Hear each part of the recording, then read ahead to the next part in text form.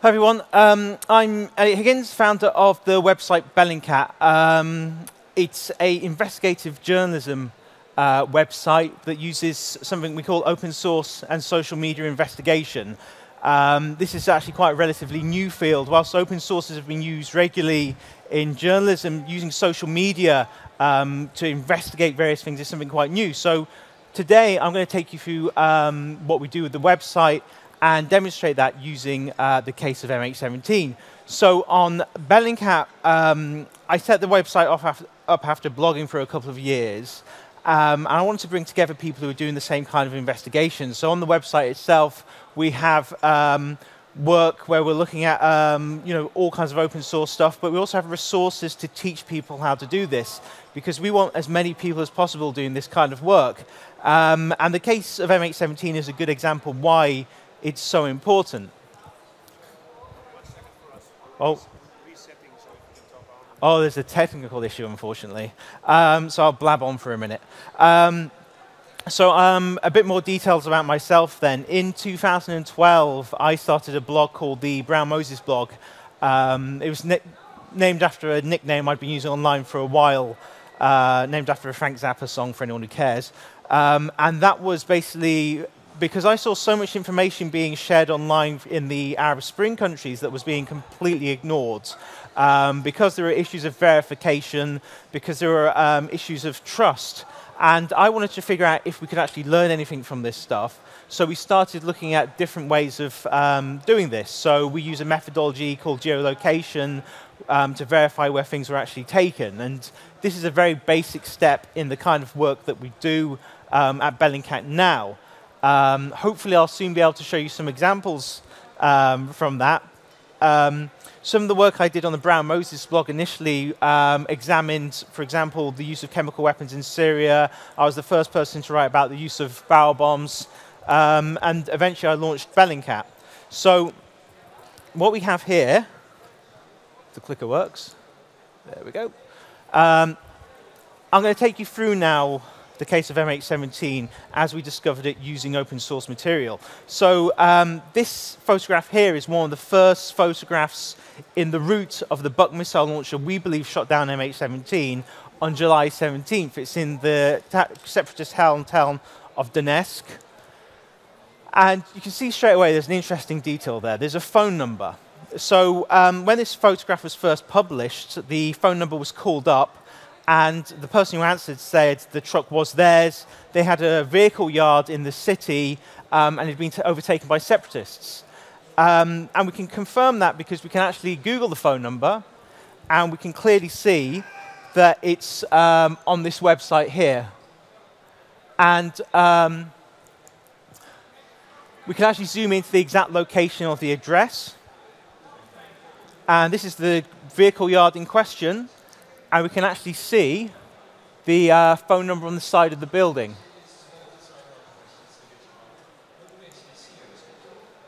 And compare it side by side. So we had an idea where this truck was coming from, but it wasn't until we had the second video, or the first video showing it in a different location, where we could actually figure out exactly where it was. This was actually first shared on Twitter, and they actually gave us coordinates, but you should never trust the coordinates you get on social media. And we can actually enter those coordinates and go to the exact location it's claimed to be filmed. And we can see here there's apartment buildings. There's details here we can start analyzing and matching. So, for example, we can see structures on top of the building. We can see other smaller structures on the ground. And we can even see the shadow being cast by this lamppost.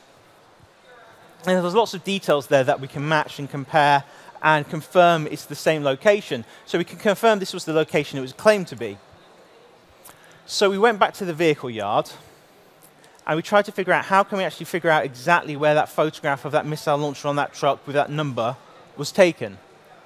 So what we did then is we used Google Street View, and we figured out the fastest route between those two locations and basically went down the road using Google Street View. And that took us from this location to a location on the east edge of the city, heading out of the town. And if you look at this area, you'll notice you can see the shadows of some billboards there. And on Street View, you can actually see those specific billboards very clearly. So we took a closer look at this, and we want to match some of these items in this photograph. So we're able to do this side-by-side comparison and compare the details. When you actually do this work, you find yourself drawing colored boxes around a lot of stuff to demonstrate the matches in images, so you'll probably see a few more colored boxes in this presentation. But all these elements matched in the photograph and the Street View image, but more interestingly, the tree branches also were in pretty much the same position. So we can say confidently this is the exact spot where the photograph was taken. And as we were doing this work, journalists were going out to these areas and visiting them and confirming we had found the right location. So this is one example from the first photograph I showed you. And we also have this example where we can see the video we showed you. So we went from this location, from Donetsk in the west, to Zores to the east, and then to the next image, which was taken in the town of Torez. Now, this is an interesting image because, again, we can see the missile launcher on the back of the truck. And our first clue to figuring out exactly where this was this advertising hoarding on a shop. This was the name of the shop, and all we did is Google it and put the name of the town in along with it, which took us to this wiki. And this is a wiki that lists street names with shops on in Ukraine. And now we have the name of the street as well, and the name of the shop. So again, we go back, we Google that. That gives us this document, which is a court document where there was a fight in the shop, and the record was put online, and that gave us the full address of the shop. So that allowed us to find the exact location inside the town, which was just here. But that wasn't enough for us. We wanted more information. We wanted to be exactly sure where this was taken. So now I want you to take notice of this building, the yellow hoarding on this building, and this building with the two black and white stripes and that billboard down the middle of it. Because whilst we were Googling for this information and Googling for this address, we found a video by a guy who likes to drive around with his dash camera on, filming his drives. He then puts it on YouTube with the names of the streets he was on. So we had this video. So if you look on the left and the right, you can actually see those two buildings in this video. And here he's coming from a different direction. If you look on the right-hand side, that's where the camera is positioned in the photograph, pointing to the left-hand side, where you can see the building with the black and white stripes. You can also see the shop. So we now had video footage of that same location, again confirming exactly where that photograph had been taken. And again, journalists went out there, they filmed the same location and showed that we'd got the right spot.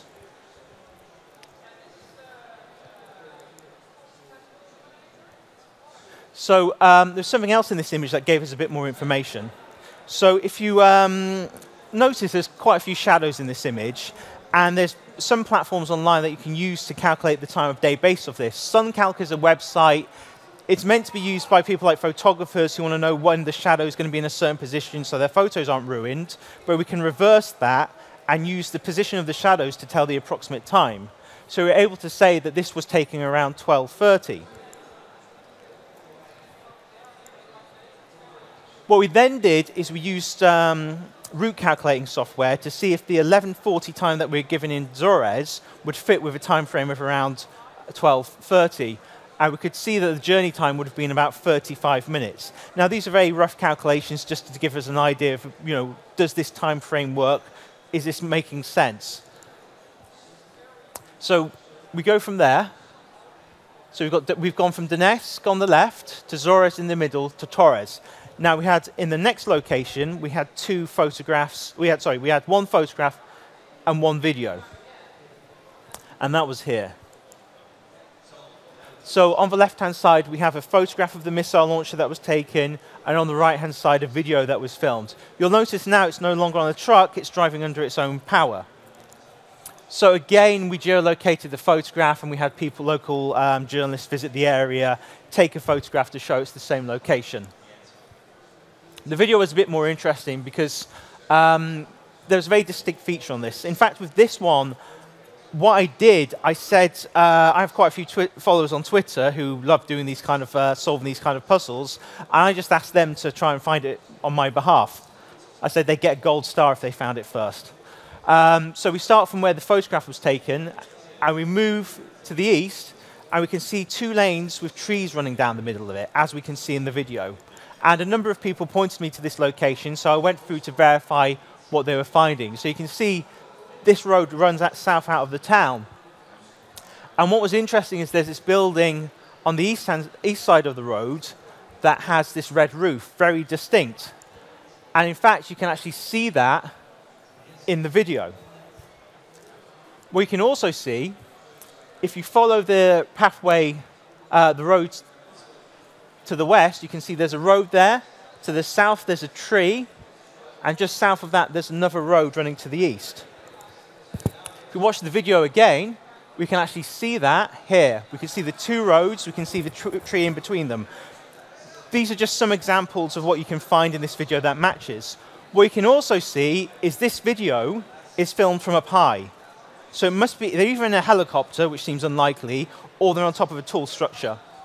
So if we watch this video, we can go to the top of the road. And there we can see some apartment buildings. And we can actually place the camera to give us a view of what that might look like from those apartment buildings.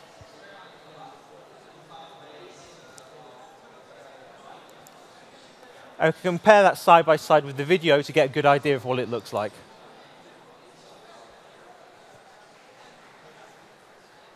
So as you can see, the view is quite similar. And this was the last sighting of the missile launcher on video or photograph on that day. So we've started in Donetsk, we've traveled through Zores, Torres, and finally to the east, where we've finally seen it driving south out of town on this road. But we also had social media posts that were being made by people as they saw the missile launcher driving through the territory. This is one of the most interesting ones. This is the first report we have of the missile launcher.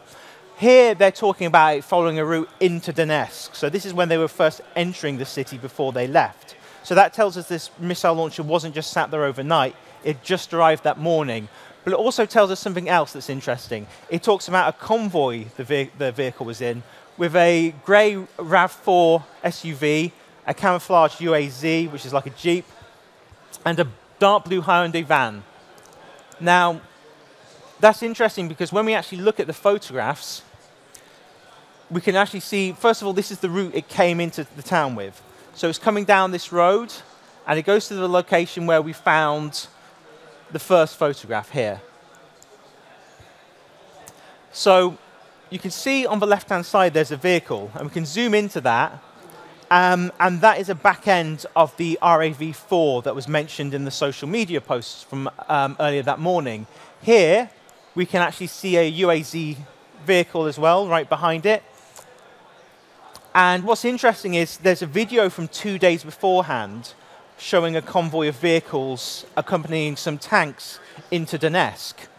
And these are the vehicles in question.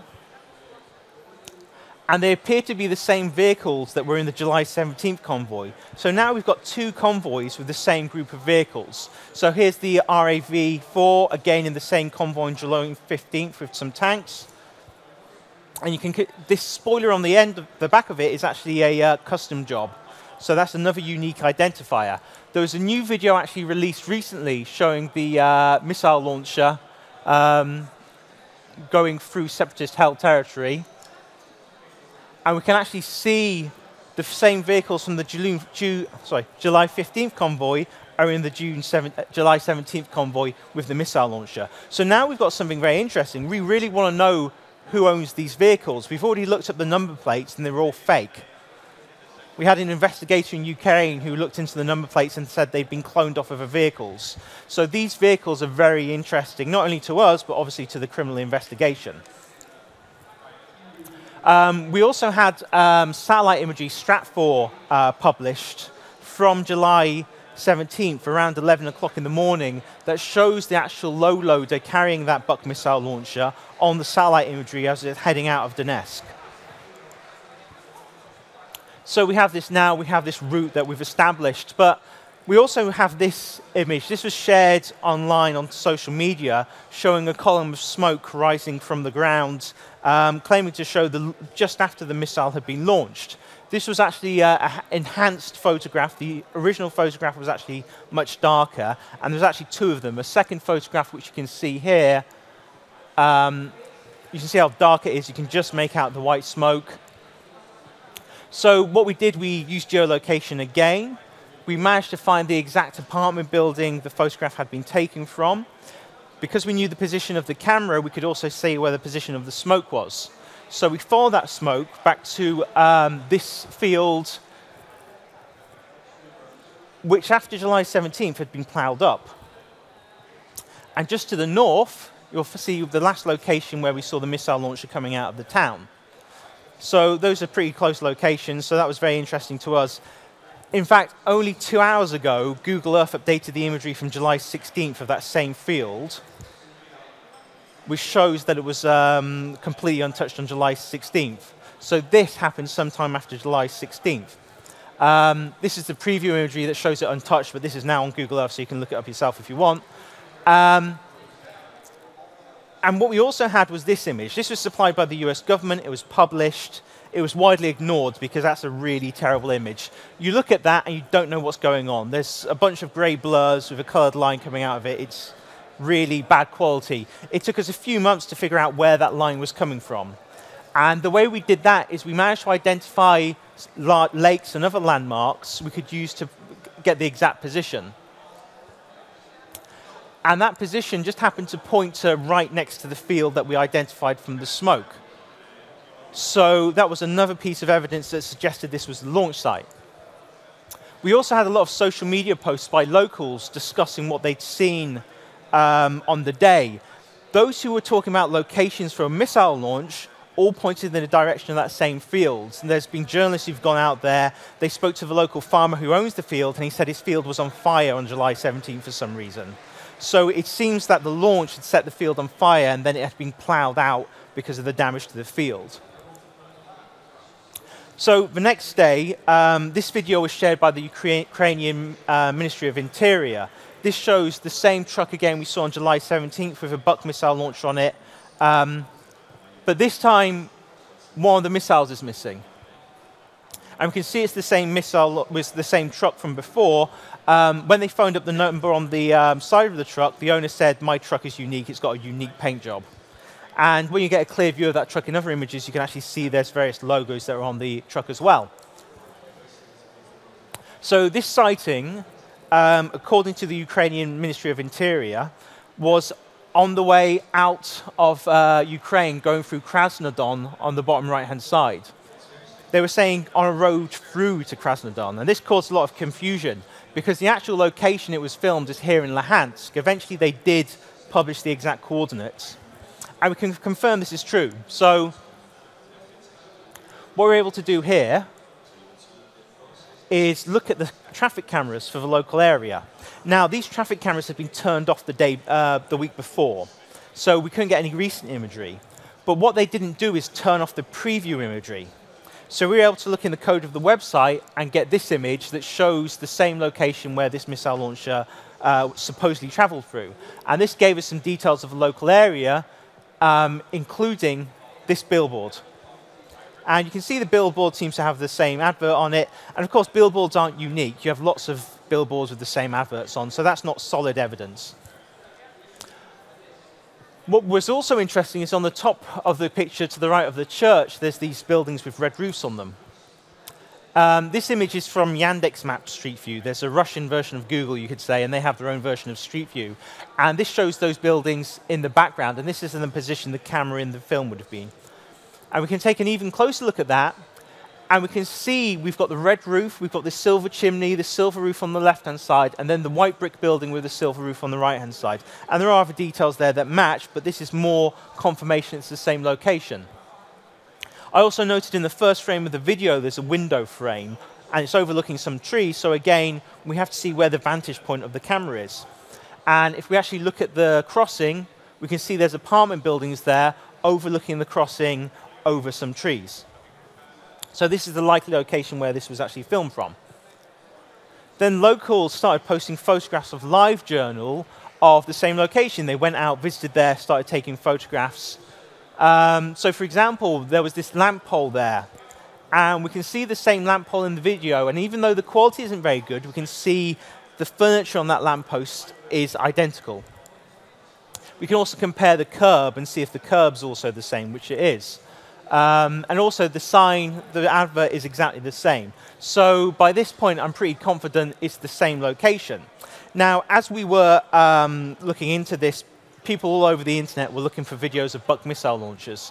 And they came across videos like this. And this is a convoy in Russia in June, between June 23rd and June 25th. And there were lots of videos of this convoy.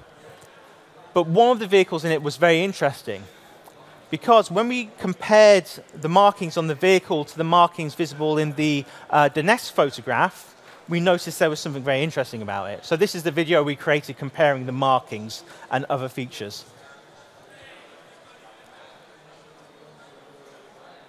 So first of all, we can see, although the numbers have been painted over, the remaining paint is in the same location, which is fairly unusual. We also have these other markings that are also in the same location. These are loading markings. They aren't always painted in the same place. A burn mark on the exhaust at the same place. And the most interesting part was this rubber skirt they have along the top of the tracks. Now, we realized by comparing lots of different missile launchers, those rubber skirts are like fingerprints. They get damaged over time, and they create a unique pattern of damage. So you'll notice here they're virtually identical, apart from one very clear discrepancy here. Now, there's two reasons for that. Either that it was a different vehicle, or there was a significant amount of three-dimensional damage that wasn't being adjusted for when we flagged in the image. So we searched for more images, and we found this image where we could actually see the significant amount of damage on the skirt.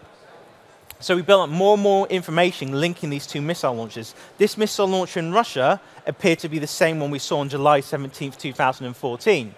And we went through every single photograph and video of missile launchers we could find, doing that comparison, testing that out. And this is just a small selection, but none of them matched apart from the one missile launcher we called 3X2 in Russia and the missile launcher that we saw on July 17th in Ukraine, the MH17 Buck.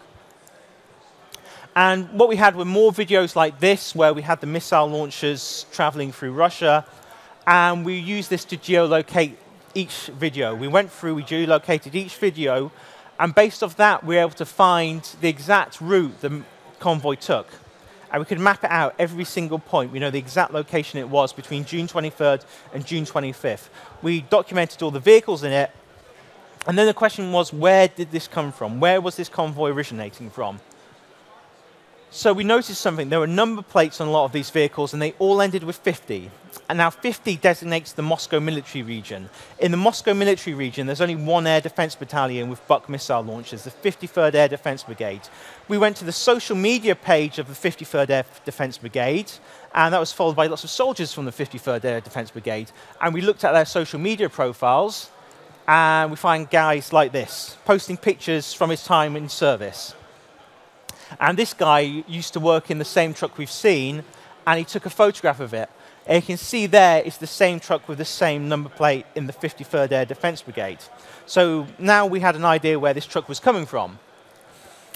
Other members of his unit also posted pictures like this. It's their attendance record, their attendance log, with all the members of their unit in it. So what we were able to do there is basically search for all the members of the units and start building up this network of social media profiles of all the soldiers in this unit. So they would post pictures like this, where they would helpfully tag all their friends in the unit, so we could have an even better idea who was in the unit. Some of them even took photographs of themselves in the convoy we were tracking, so we could confirm those individuals were in that convoy. In this photograph, you see the guy behind the two guys, he's fast asleep. He's actually visible in one of the videos of the convoy sleeping as well. So we're able to match those three guys to the convoy.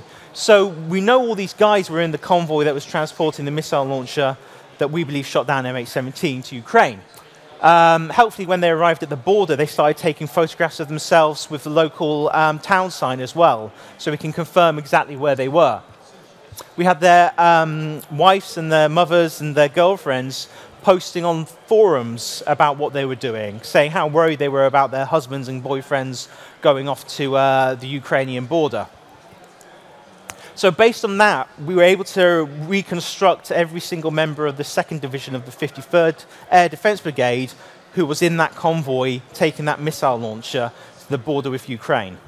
So we've got the commanders at the top, and all the way at the bottom, we have the individuals who were driving who were in charge of the individual military units in that convoy. So we can't be sure if any of these are the person who actually shot down MH17, but what we can say is they were part of a military unit that moved to the border that had the missile launcher that shot down MH17 in it, and that it's a pretty fair chance they noticed that missile launcher disappeared one day in July. So this is information we passed to the Dutch, the Joint Investigation Team, and that's something they're looking into at the moment. Now, there's two sides to every story, and the Russian had their own versions of defense. On July 21st, 2014, they gave a massive press conference where they presented their own evidence. Now here, this is the video from Luhansk I showed you earlier that the Ukrainian Ministry of Interior published online. And they're saying that this video was actually filmed in government-held territory because the billboard has an address on it that is in government-held territory. But we've already found this video was filmed in separatist-held Luhansk. So the question is, where are they getting these ideas from? Because we can see here a comparison between what was actually on the billboard and what the Russians claimed was on the billboard, which you can see is completely different. So this is one of the 4 claims they made that we've already established is untrue. In fact, one interesting thing is when Corrective TV went to find this billboard after we published this information, there's a very specific piece of vandalism on the billboard. Later on, Billy Six, a German freelancer, went to the same billboard, even more heavily damaged, and as you can see here, and he also took a look at that chimney, which had somehow got bent over in the meantime. So, yeah, that's odd that that would happen. Very specific damage from the weather. He also went to the car showroom that the Russians claimed was on that billboard. And as you can see there, there's the showroom number. You can see it's the same address. And he went inside and met the owner, who says he's never put a billboard up in his life. It's a central office thing, and it wouldn't have his address on it anyway.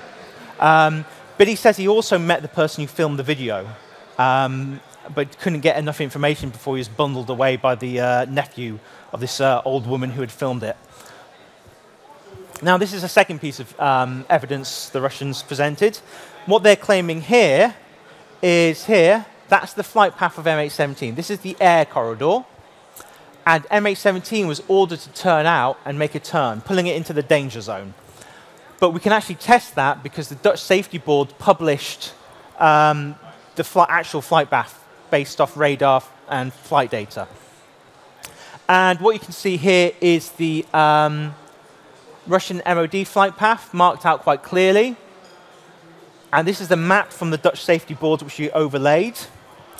And this is the route according to the Dutch Safety Board. As you can see, it's completely different. And this is Russia, 4 days after MH17 has been shot down, 298 people dead, caught lying for a second time in their press conference, lying about the flight path of MH17.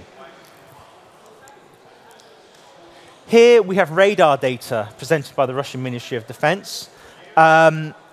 Unsurprisingly, this radar data stops after that huge turn they claim happened. And what they're claiming here is shortly after MH17 was shot down, 2 objects appeared on the radar from one. And they were claiming this second object, one was MH17, and the second was a jet fighter nearby. Now, the Dutch Safety Board says that's untrue. The Dutch Safety Board says that's MH17 breaking in two. Radar experts consulted by various media organizations say it's MH17 breaking in two. So again, the Russian Ministry of Defense appears to be lying about MH17 evidence 4 days after it's been shot down. So that's line number 3. Now, this next one is one of the more interesting ones. This is satellite imagery the Russian Ministry of Defense presented. They claim this is a Ukrainian air defense base, and this is from July 14th, and this is from July 17th. And the point they were making is the Buk missile launcher, which you can see parked here, along with 3 vehicles here, had disappeared on July 17th.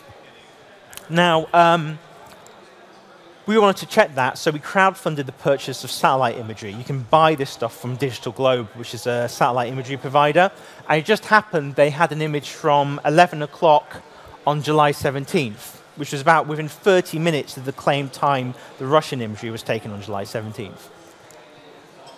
So here's the actual image from July 17th. And we can compare it with the Russian imagery. Now, we can see there the Buk missile launcher and those 3 vehicles are still there. Now, maybe 30 minutes after the right-hand image was taken, those vehicles drove off, and that's when the Russians got their image. Maybe. But there's other details in there we can look at.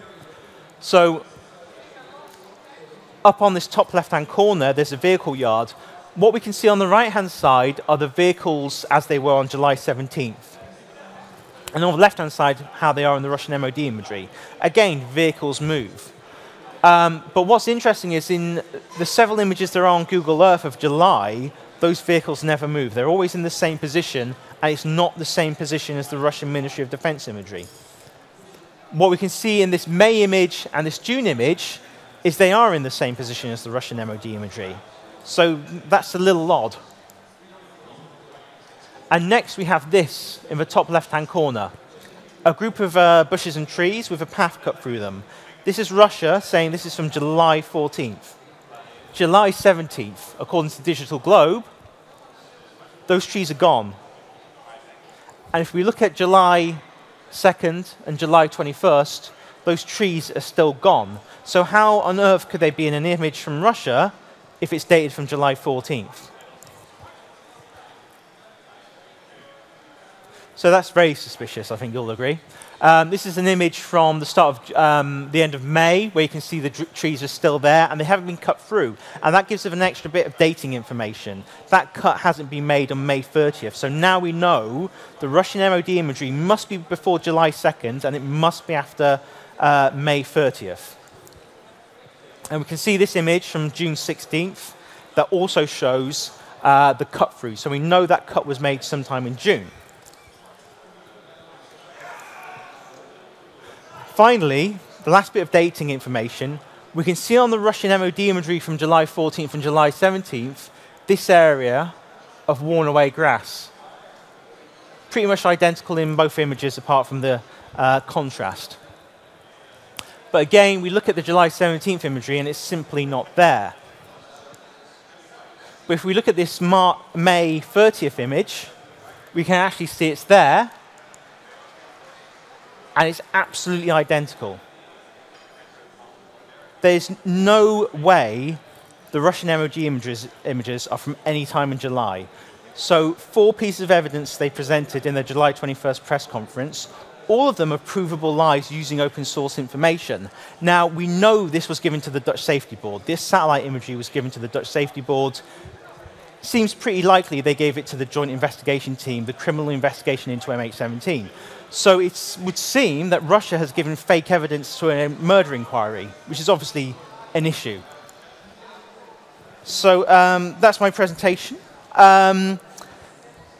So we can have a Q&A now. I'll preempt a couple of questions. We're doing a report in July that's going to summarize a lot of the open source evidence we have. We often have people saying, well, you know, you're no experts, what do you know? So we've gone and asked experts in forensic analysis to look at all the evidence this time around, and that'll be part of that report. OK, any questions? All right. A round of applause for Eliot, please. Thank you. You can join me right over here. We've got the catch box ready if anyone has any questions that they want to kick things off with.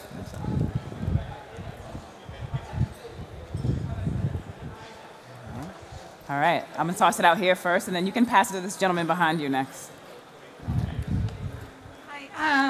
Maybe I missed the very beginning, but can you just say what made you start this investigation? I mean, before that, I'd been working on mainly Syria, and people had kind of got to know my working, the open source investigation. And when MH17 was shot down, quite a few of my followers on social media just asked me to look at the videos, and that's how we started. And then, because there was quite quickly an obvious disagreement between Russia and the rest of the world about who did what, and as I showed you, some of the evidence seemed a bit off, it just made it more and more interesting. So, over the last 2 years, there's been many claims and counterclaims made, and it just makes the whole investigation more interesting, because, we've looked at every scrap of information we can find. The 53rd Brigade investigation took us about a year to do to find all that information, so it's kept us busy, and we find it very interesting. Awesome. We've got another question here. The question is, do you also keep records of everything you look at? If you look at Google Maps, that's the situation when you look at it. And do you make a sort of like a video movie of what you investigate? Because that can also change. Yeah. We generally, if we find anything on the internet, we use an archiving website and save it offline. Because we want to, the archiving website means there's a copy that's independent of our interaction with it. And we have an offline copy just in case the archive copy disappears. So when we were doing the 53rd Brigade investigation, because it was social media profiles of people who probably didn't want to be exposed like that, we kept quiet and archived everything quietly in the background. There's actually a new Chrome plugin, unfortunately not free, but it's called Hunchly. And what that does, it automatically archives all the pages you're looking at as you're doing research. So that makes life a lot easier, because we were doing it by hand, and that is time-consuming. Awesome. First, a very big compliment for your tedious work. It's really, I can imagine all the work you've put into it, so my compliments. Do you feel appreciated by the joint criminal boards which are researching this tragedy? Yeah, they've taken an interest in our work. I've been interviewed twice. The lead on the 53rd Brigade investigation was interviewed as well. And they've been very meticulous about going through the work with us. They seem very interested in the process as much as the evidence. So that's been very good. And we continue to stay in touch with them when we find more information. Okay. Any other questions here? So now that you're making these tools available, what's your hope for what it can become? Well, I'm currently trying to expand Bellingcat, because currently we're mainly volunteers. I'm trying to get funding to make it a larger organization. But what we're already doing is sending out trainers to go to media organizations and train them in the same kind of investigation, as well as supporting ongoing investigations that need that kind of social media and open source analysis that we're doing. So it's really about increasing the number of people who are doing this kind of work. Excellent. Excellent. Do we have any more in the crowd? So we can make the box make its way around. OK. Thank you very, very much, Eliot, again, for your hard work and for all your dedication to making this happen. And